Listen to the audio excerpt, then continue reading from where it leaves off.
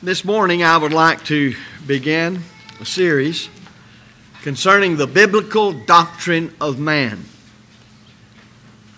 We all need to know it just simply because God's revealed it is good for us to understand about ourselves. And myriads of people in this country don't really know what they are. That may sound strange, but it's the truth. We used to say, and I've preached it, and I heard preachers before me preach it, why are we here? For what are we here? And where are we going?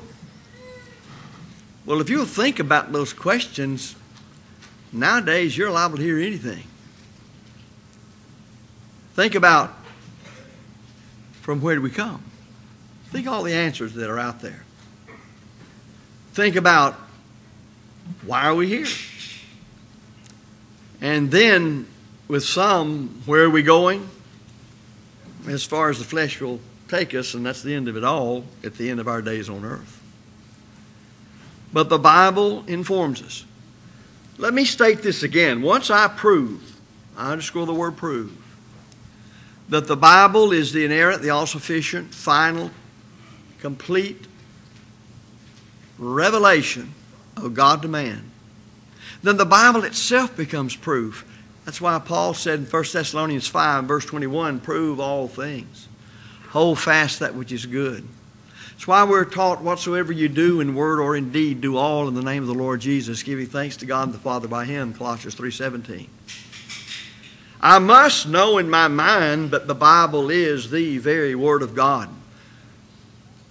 I understand from the Bible, according to the inspired writer Paul to Timothy originally, that I am to study to show myself approved unto God, a workman that needeth not to be ashamed, rightly dividing the word of truth. Well, this is so true when it comes then to our understanding ourselves. For those in the auditorium class recently, and even at present, on Wednesday evening, we're talking about psychology from the standpoint of what the Bible has to offer us. And I emphasize over and over and over again that you don't approach the Bible as a psychology textbook. You approach the Bible as the revealed mind of God, primarily, fundamentally, foremost, and always dealing with the sin problem. How men are saved from their sins. Once a person becomes a Christian, the way the New Testament defines Christian and uses it, then those great benefits that it can be and should be, and God wants it to be, are for us, and that He's not given us the spirit of fear, but of love, power, and of a sound mind. That comes to the faithful child of God. That must be kept in mind, but something that will help us is to understand what is the biblical doctrine of man.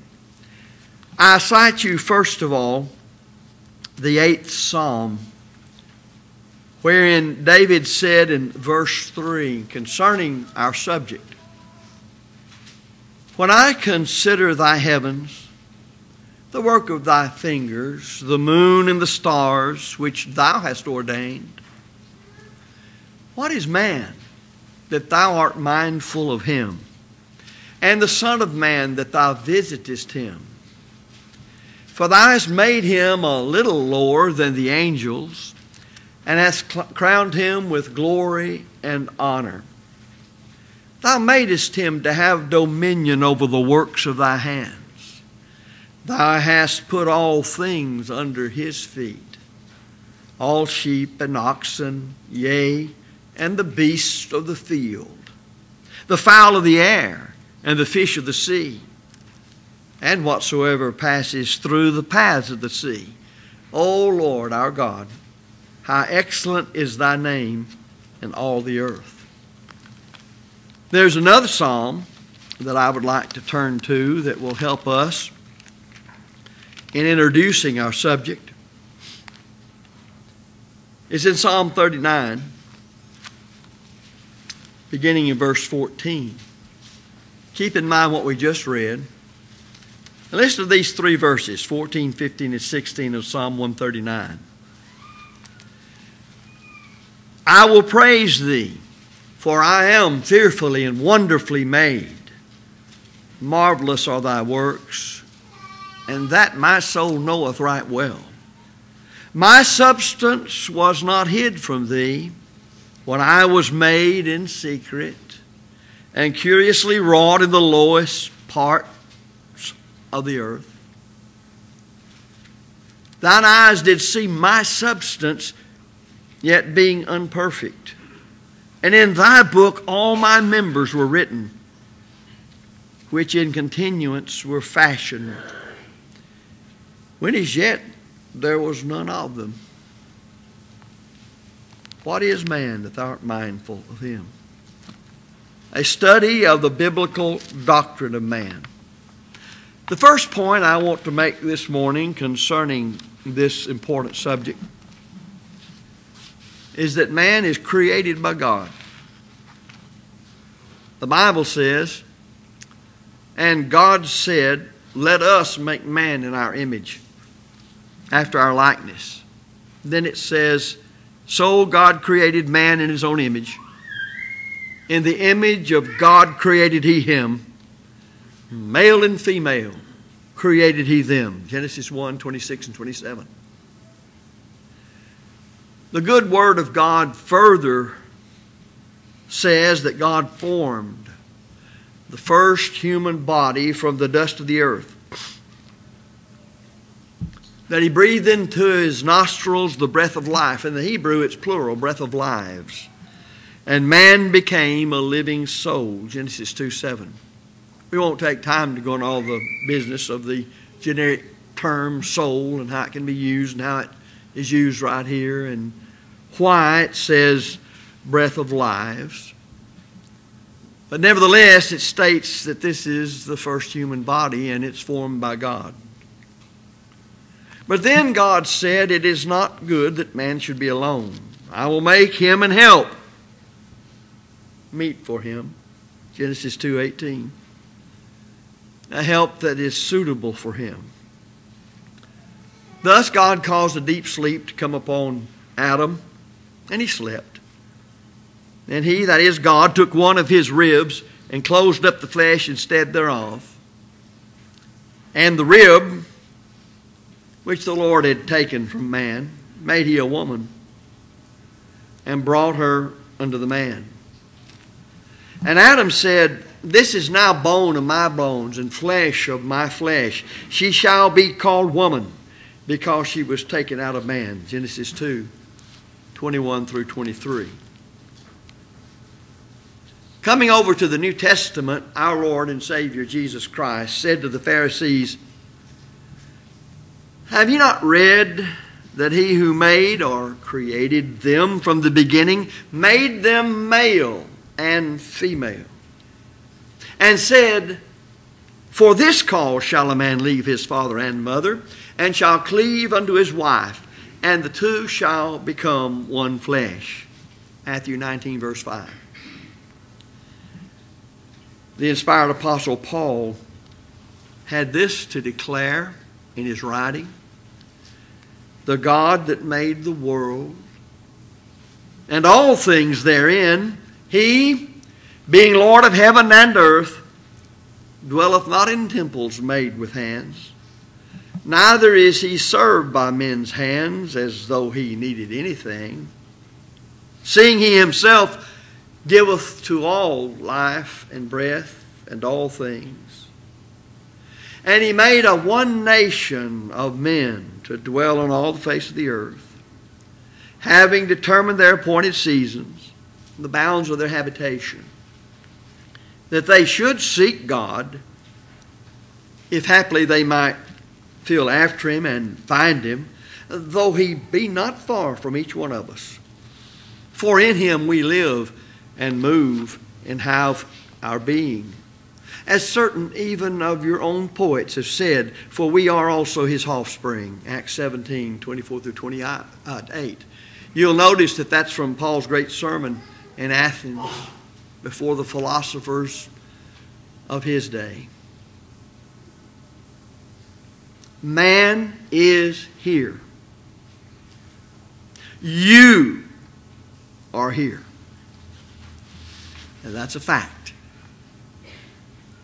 Man is here either as the product of God's creation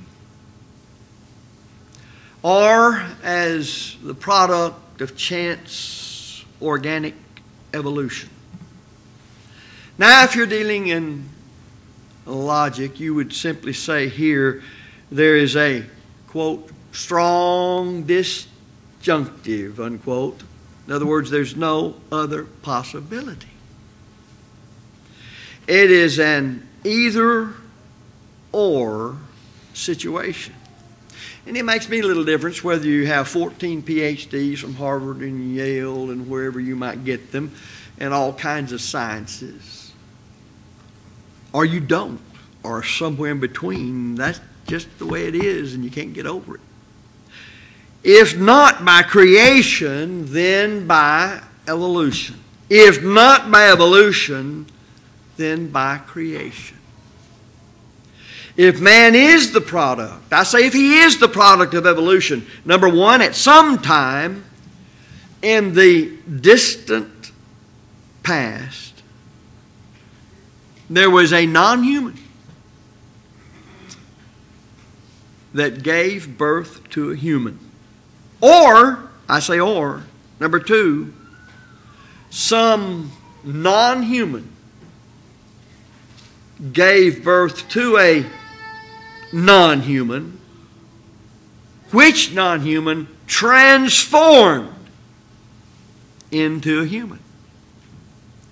Now, some of you, if not most of you, at least having heard of it, you're familiar with what took place 40 years ago in the Warren flu debate.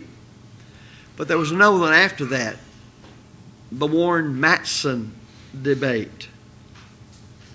World-renowned atheists, especially Dr. Flew at that time. Dr. Flew and Dr. Matson both admitted in writing, in answers to questions that were presented to them during that debate, that it was not, and I'm quoting, quote, it was not by birth, unquote, and, quote, it was not by transformation, unquote. But, if not by birth, and if not by transformation, then not by evolution.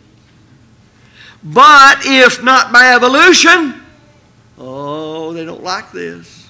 It's crowding them right into that corner and they can't get out of it. I don't care who they are. If not by evolution, then by creation, and by creation implies the existence of God. Now, you bring on whoever you want to bring on that declares himself, I am an atheist, I know it, and I can prove it, and I can show you there is no God. He'll never get over what I just said. He will never get over what I just said. And if you think that's just brag, then try to find one that'll give us the opportunity to let him for 4 nights show the error of this and why he can prove God does not exist. And this is the very point which Brother Warren was making in his debate with these fellows. It would be the point we would make with them now or until the end of time. It's amazing to me, and this is so funny, not humorous, and yet it may be humorous too, peculiar, that you can take the theory of evolution and prove the existence of God. Just like we just did. The theory of evolution is not supported by science.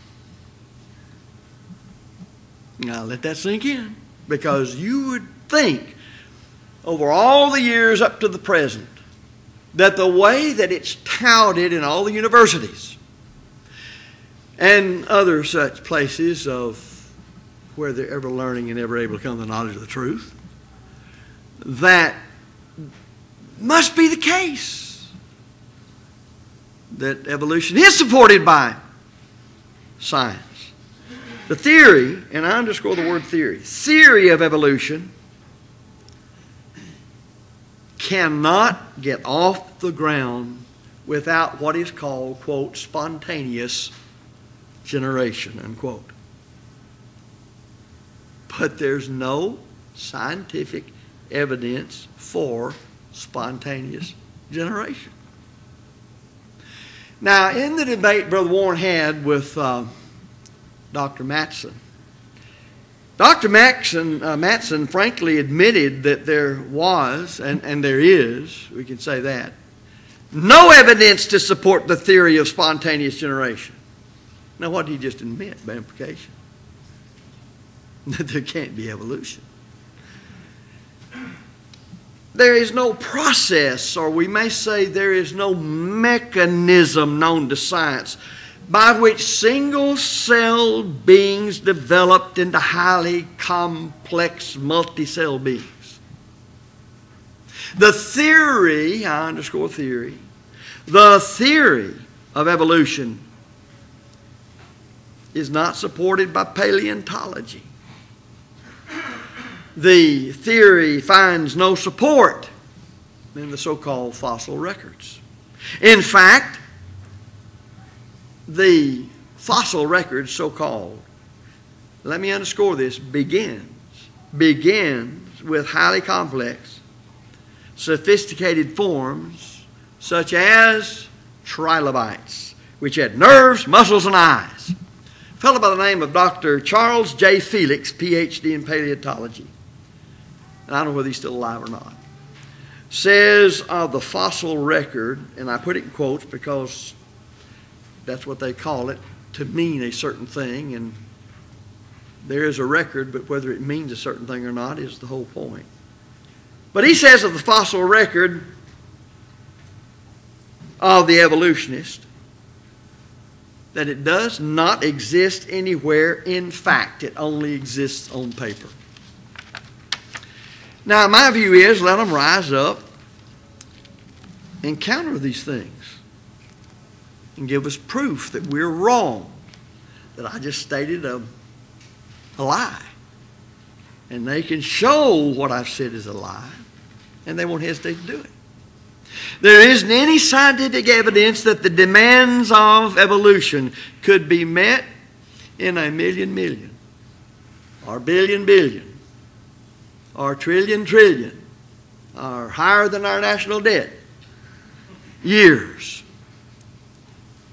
Folks, listen, it is not a matter of time. It's not a matter of time. If there is no evidence that one monkey, and we used to say with one typewriter, I guess you'd have to say he's a progressed monkey and use a keyboard of a computer, could compose volume 1 of the Encyclopedia Britannica in 100 years, then where's the evidence that 500 monkeys in 500 years could do the same thing? There is no evidence. Oh, but they'll produce what they say is evidence, and we'll show you it is not evidence and all the meaning of the word evidence. The problem is that when you get into these things in science, the average person is not educated in the details of each one of the branches of science. And they don't know what these fellows are saying is right or not. There's got to be some way that you can, if you please, try them on for size. The theory of evolution is not supported by science.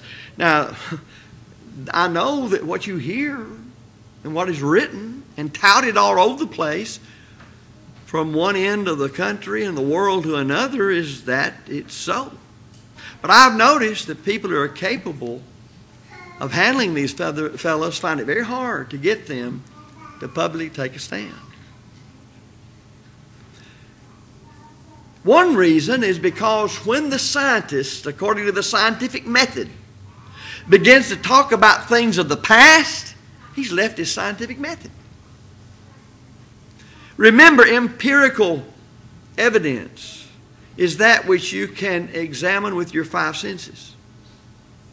Now, where is there a man alive today that can examine origins with his five senses. So he's left the area, the sphere of the scientist. And he's moved off into the area of philosophy or religion, or both. Because empirical means will not test origins. No way it can do it. The theory of evolution is not supported by science. It's not supported by the branches of science, to get more particularly. Biology, zoology, anthropology, paleontology, geology, or cosmology. Man is a being. Indeed, as the psalmist said, an amazing being, created by God Almighty. The next point is that man is a rational being. Now, we may act sometimes very irrational, but you can't be irrational unless you're first rational. And you got to think about that a minute, Joe. Many of the words, we have two Jeffs, so both of you think about it. Many of the words used in the Bible to set forth the nature of man are words that stress man's rationality. They emphasize that man has the ability to think. Doesn't mean he always thinks, but he has the ability to think, to reason, to perceive, to understand, to plan, to purpose, to will, to determine, to analyze, to hope, to remember, to accomplish. These are attributes of the human mind. This mind clearly differentiates man from the, lack of a better way to deal with it, lower animal creation. And it's this particular quality or attribute of man to which God addresses himself. So it's God, through his written revelation, the Bible, 2 Timothy 3:16-17, that speaks to the human mind. In other words, God made man to come to knowledge of things, to think about them, to draw conclusions, and to act or not act. And when he revealed his mind to that man made in his moral image, a rational man, then he accommodated his revelation, his will, in words so man, if he wanted to, could understand it. And therefore you have all the teaching one way or the other throughout the Bible. You have the obligation to study God's will. You couldn't say that man wasn't able to understand it. Now, you may understand a thing, someone would say it that way, in a million different ways. The truth of the matter is, you may misunderstand it in a million different ways. But if a thing is understood as God intended it to be understood, there's just one way.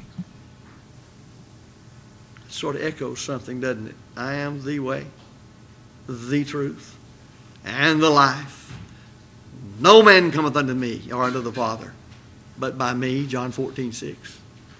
God commands all men then, as I said earlier, to study his will. We are obligated, of course it's a privilege, to learn God's will, to do God's will, and then to teach others God's will, and even defend God's will. We're commanded, as I said in the beginning, to prove. Underscore that word prove, and all that it means. Prove all things, not some things, but all things. Hold fast that which is good. Man has the ability to discern and know the difference and to prove and all that that means. 1 Thessalonians 5:21. It is to man alone of God's creation that he has granted the marvelous privilege of prayer. The privilege of actually speaking to God. A privilege inherent in man's own rationality, man's own being made in God's image. These things, of course, as you know, could be developed a lot further, but we must cut it somewhere. I will pause and say this. Many of you have pets, or you have had, whether it's a bird or fish or cats or dogs or whatever. You ever just sit down and contemplate those animals? They're creatures of God, aren't they? God in His mind saw fit for them to be on the earth and created them as they are. Knowing that they're made lower than man, and by that I mean there is no eternal spirit in them that will continue on after their bodies die. They're biologically alive. But when they're dead, they're gone. Nothing after that. Nothing in the Bible teaches there is. They're fitted for this world and this world only. And yet, they can remember. How much they remember? Well, there's all sorts of studies in how much a cat can remember, a dog can remember, an ape can remember, and so on. How they go about it, what they remember. But it's rather amazing to say, watch one and try to figure out what's going on. How do they choose? Because they can. You know, most all that's there in an animal, if not all, is by genetic code. DNA, deoxyribonucleic acid. It's there. It's all in that code. And where did that code come from? Because scientists realize now that it's all the whatever you are physically is there. It's a language. Did you hear us read that a while ago about God's language for us in the Psalms? Well, none of the Bible is written in modern-day scientific terminology. You wouldn't expect it to be, since the terminology didn't come along to many, many years after the Bible was written. But it's there. So how does all that work? All I know is it works by the will of God, who made a cat to be a cat, and He's never going to be a rhinoceros. A rhinoceros is never going to be a little puppy. That rhinoceros programmed by God's genetic code to be a rhinoceros, and that's why he is. And that's why a crocodile's not your pet cat. Those things like that, if people would just think about them, would tell us something. Well, anyway, my third point, and it'll be the last one for today. Man is a free moral being. God created him like that. Genesis chapter 3 records the transgression of Adam and the entrance of sin, the transgression of God's law, 1 John 3:4, into the world, which world, of course, God made. And you see that dealt with by Paul, too, in Romans chapter 5 and verse 12. Now, the question's often asked, why did God make man capable of sinning? Well, the answer lies in the question itself. The fact that God did make man. If God had made this creature so that he could not sin, this creature would have been a machine, a robot. He wouldn't have been man. Someone said one time, as Shakespeare wrote, that a rose by any other name smells just as sweet. And the guy said, yeah, and a rose by any other name may not be a rose. Involved in man's rationality, because God made man. Man is human. He's separate from anything else God created. But there is involved in this rational, intellectual capabilities of man, his capability of being a moral being. Capable. I'd say he would always be what he ought to be, but he's capable of being what he ought to be. Man has the capacity to be properly concerned about what is right and what is wrong. To be concerned about God's will for his life, being God created him and he's God's creature. God, you see, wants man to choose to come to him, to love him, because he is God and all that implies. But he wants them to come and to love of their own free will. So God had to create man so he could do that and create a place where he could have choices. God respects man's free moral agency, and God does not violate man's free will. God loved Adam and Eve. The Bible teaches the very essence of deity is love. You couldn't have any better, put it in quotes, father than God who created Adam and Eve. And He loved them with a love like we all need to love our children. But as finite human beings, we don't, as much as we do love them. But we make mistakes. We're humans and we make mistakes. God didn't make any mistakes and they still sinned. Is that food for thought? God made no mistakes, but they still sinned.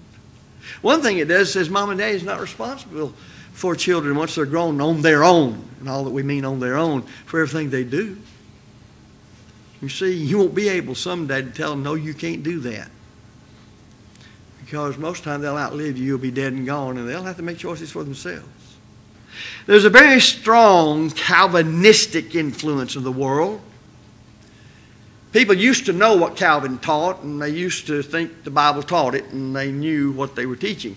Now they're still influenced by Calvinism, but they may not know who John Calvin is. But Calvinism holds, number one, that God, from eternity, has already predetermined every individual who will ever be saved, and every individual who will ever be lost. And number two, that there is no free will, that is, no free moral agency of man. That if you are numbered among the lost, then you never can be saved. And if you're numbered among the saved, you never can be lost. Well, in contrast to this rank false doctrine, is not taught by the Bible. Note the following. Number one, now on the last day, the great day of the feast, Jesus stood and cried, saying, and notice He's not whispering this. He's crying out, if any man thirst, let him come unto me and drink. John 7:37. And they cried back, I don't know whether I'm one of the elect. Why are you, as God in the flesh, inviting us to do something we can't do because we've inherited Adam's original sin? And there's got to be a direct work of the Holy Spirit on us before we can respond. But some of us were predetermined to be lost. We never can be saved. And some were predestined to be saved. We can't be lost. We don't know what to do. And Jesus said, what? And that's Calvinism. But the Scripture says also, if any man will, he shall know of the teaching. If any man will, he shall know of the teaching, whether it is of God or whether I speak from myself. John 7, verse 17. You can tell the difference by the powers God gave you as a free moral agent and a rational creature. Another point, we'll say number three. Jesus said, come unto me, all ye that labor and are heavy laden, and I will give you rest. Take my yoke upon you, and learn of me, for I am meek and lowly in heart, and ye shall find rest unto your souls. For my yoke is easy, and my burden is light. Matthew 11, 28 through 30. How does a Calvinist answer that? 4. The writer of Hebrews said of Christ, and being made perfect, He became the author of eternal salvation unto all them that obey Him. Hebrews 5:9. Another point, 5. Closing out the divine record forevermore. And the bride and the Spirit say come, or the Spirit and the bride say come. And he that heareth, let him come. And he that is athirst, let him come. He that will, let him take the water of life freely. Revelation 22:17. Now, it's interesting about that little word L-E-T, let. In the Greek, it means come. That's your duty to come. Well, it's a duty I can't perform because I can't act of my own free will. Well, the Lord didn't know it. He says it's your duty to do what you can do, and I'm not asking you above what you can do, and you must do it if you're to benefit from what I freely offer you that you don't deserve and cannot merit. But you must decide. Man has the right to come. He has the ability to come. And he has the obligation to come if he's to benefit from all God's done for us that we never could do for ourselves. And you know, the people who were Jews on Pentecost, who were persuaded by the preaching of Peter and the other apostles that Jesus Christ of Nazareth is the Messiah, the Son of God, that the very one they looked for, they had killed. Peter said, "You have taken the wicked hands of crucified and slain." The Scripture says the truth understood pricked them in their heart. They cried out unto Peter and the rest of the apostles, "Men and brethren, what shall we do?" And that implies they had control of themselves and they would do it if they knew. The Holy Spirit that acted miraculously that day did not act upon the hearers. It acted upon the apostles to prove they were the ambassadors of the court of heaven, and what they were speaking was from God, not from man. It was up to the people to listen, to exercise their powers, to understand as God created them, and to make a decision and act accordingly. And they were free to do it, for they had the ability to do it. And many of them did. And after they were told as believers, "Repent and be baptized, every one of you, in the name of Jesus Christ for the remission of sins," they did. Verse 41. Then they that gladly received His word were baptized. There were added unto them about 3,000 souls. They had the power. They had the ability. God made them that way. And they demonstrated their faith in the truth, their love of Jesus Christ, and exercise their free moral agency to comply with the terms of Prince Emmanuel's salvation. And they obeyed the gospel. Power of God to save man, Romans 1:16, to which the church is charged to preach it to every creature, and you know now why. The great biblical doctrine of man. We'll continue with it, Lord willing, next week. If you're subject to the call of Christ and obedience to the gospel, you're lost in sins. You see, you can know you're lost, but you can know how to be saved.